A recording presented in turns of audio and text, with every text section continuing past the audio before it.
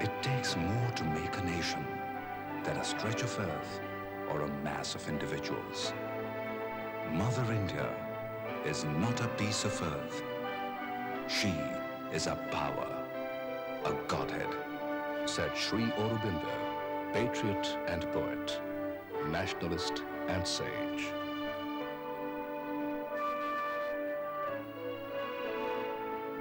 He celebrated his 75th birthday on August 15th, 1947. On the same day, at midnight, was born the free and modern state of India. In an address to the nation, broadcast on All India Radio, Sri Aurobindo said, I take this coincidence as the sanction and seal of the divine force that guides my steps on the work with which I began life. The third son of Dr. K.D. Ghosh and Swarnalata, Aurobindo was born on August 15, 1872.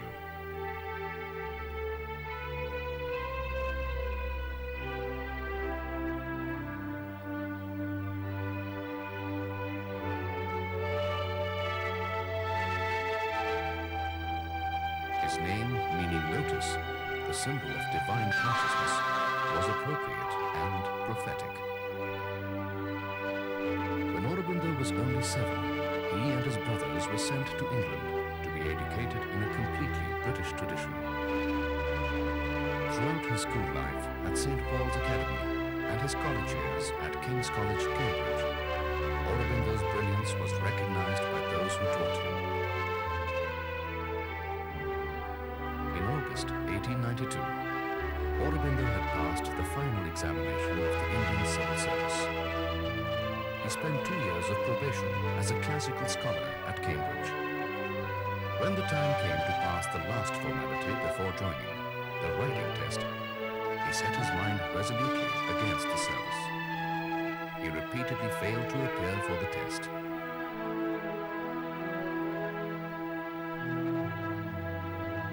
Instead, he returned to India in the service of the Gaikwad of Baroda.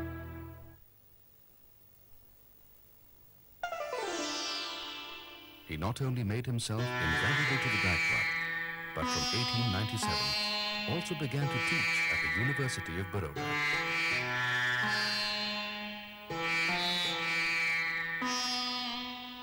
By 1905, he was the acting principal there. The students hung on his words. He was not only an unorthodox and an inventive teacher, but also a speaker of high order.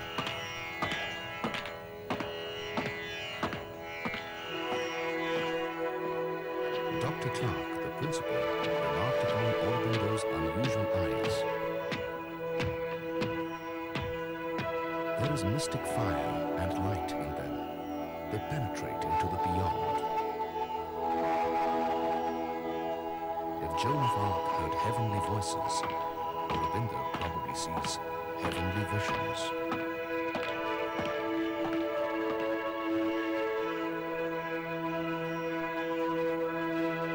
Sri Aurobindo himself said that his energies in the period were in Sanskrit, in literature, and in the national movement. He studied the Ramayana, the Mahabharata, the Upanishads, the Gita, Kalidasa's plays, and other Sanskrit works. He also wrote prolifically translations, poems, poetic drama, and prose writing on a wide variety of subjects. Below the surface of his placid life, however, Aurobindo was preparing for political action. In 1903, Sri Aurobindo visited Bengal and formed a committee of 5 to be in overall charge of revolutionary work in Bengal. Between 1903 and 1905, Sri Aurobindo had several mystic experiences. However, 1904 is the year in which he actually commenced his yoga.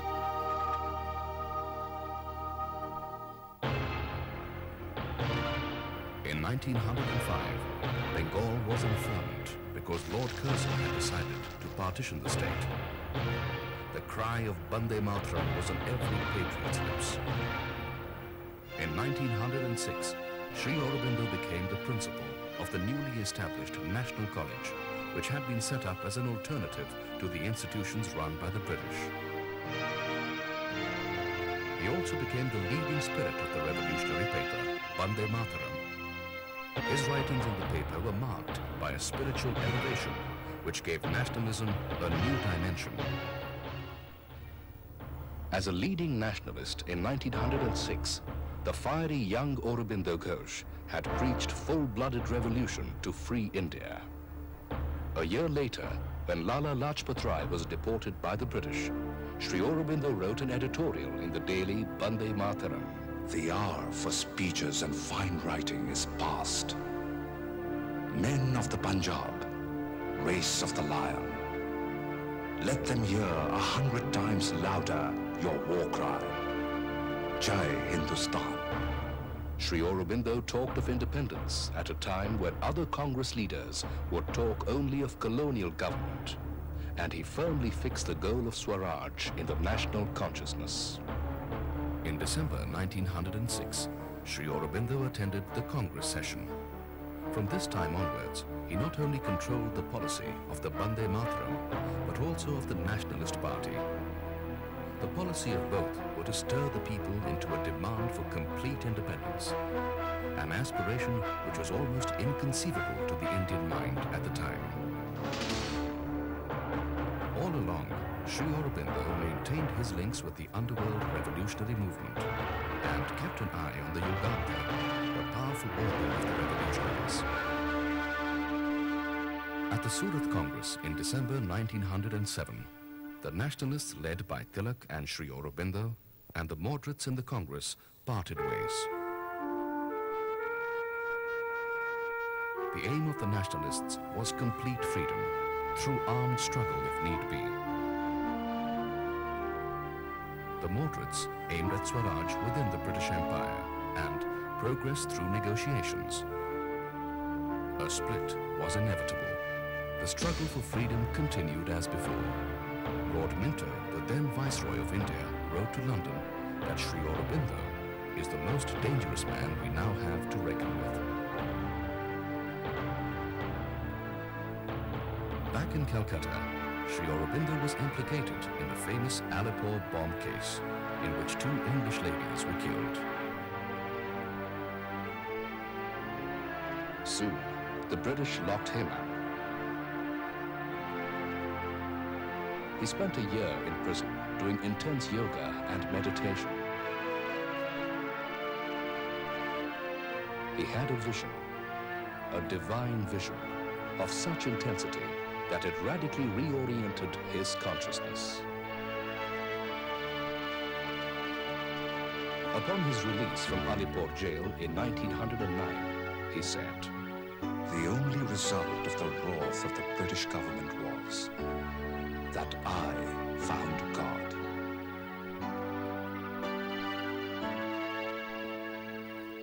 He left British India for voluntary exile in French Pondicherry and a life of intense spiritual sadhana.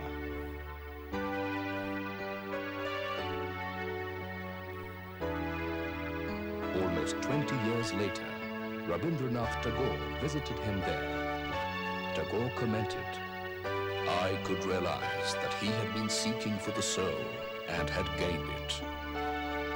You have the word, and we are waiting to accept it from you. India will speak through your voice to the world."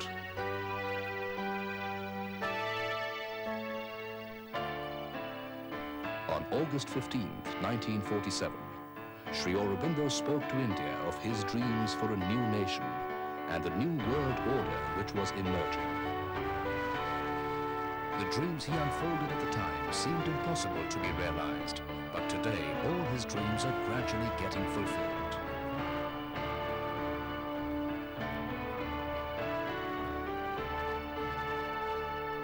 What were Sri Aurobindo's 5 dreams?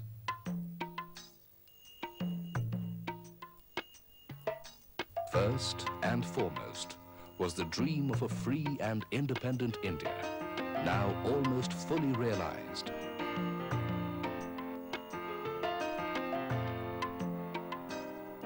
Almost, but not completely. The free modern nation was born in 1947, but the old motherland had been divided into two.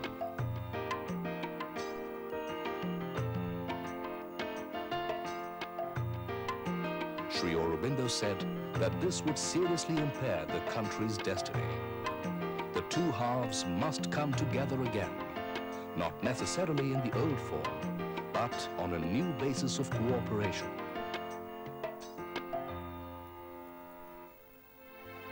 Unity must and will be achieved, for it is necessary for the greatness of the country's future.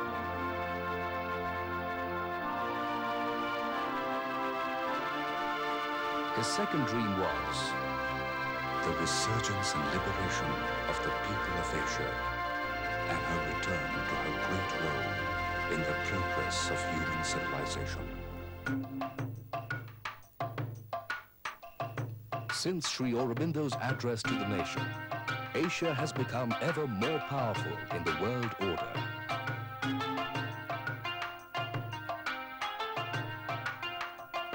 North and South Korea, Cambodia, Indonesia, and Malaysia are some of the nations which have attained freedom since 1947.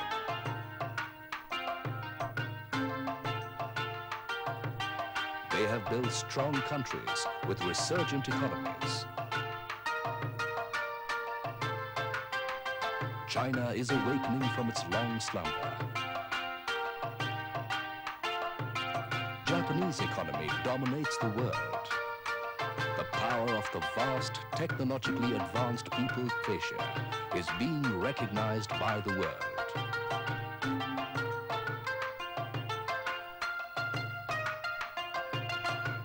Sri Aurobindo's third dream was that of a new spirit of unity which would prevail, leading to World union and a fairer, brighter, and nobler life for all mankind. This would be in the interest of both large and small nations. It would include multilateral citizenships and a voluntary fusion of cultures.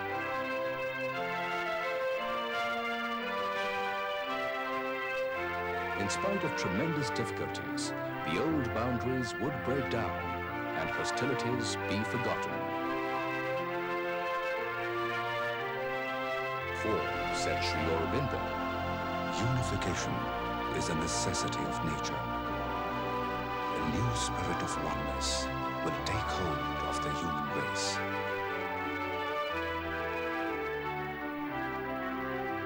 Man has seen that well-being is interdependent. The planet is bound by a common thread. We have a common destiny.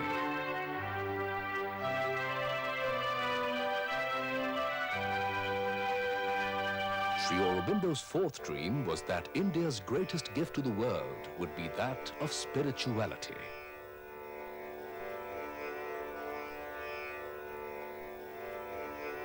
India had always been the spiritual heart of the world, though in the past, materially too, it created a rich and highly developed civilization.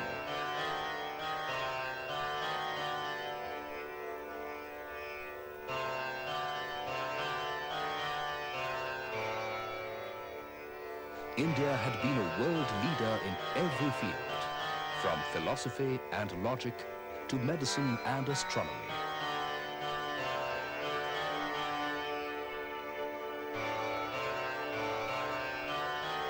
This synthesis of an intense vitality combined with a high spirituality remained the master key of the Indian mind. Now, this would spread rapidly to the rest of the world.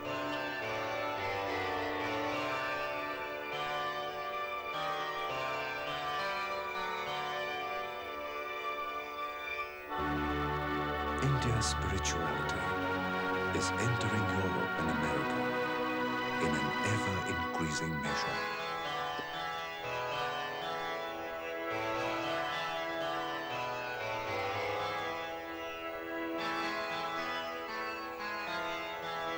The spirituality that Sri Aurobindo speaks of is distinct from any organized religion, bound in the narrow limits of a creed, cult, or ceremonial ritual.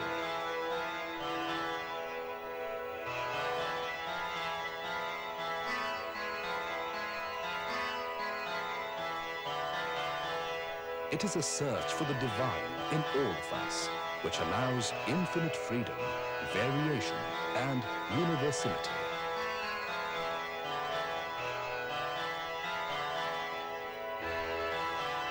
Its aim is not rejection, but perfection of life.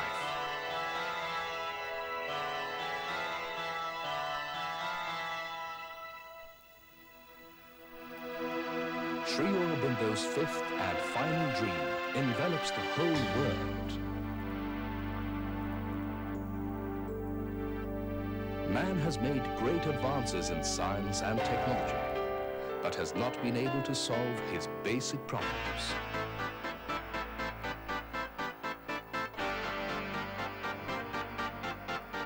Human nature has not changed. For this, says Sri Aurobindo, man has to rise to a higher consciousness beyond the mind. The evolution of man is not ended. The human being has to evolve further into a different consciousness, a different life.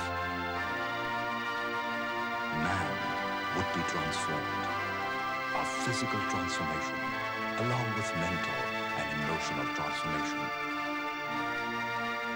He would evolve a body of light, an integral development of mind, soul, and body.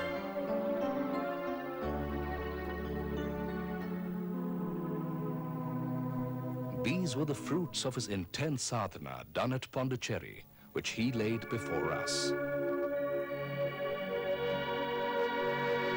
He gave us the vision and showed us the way.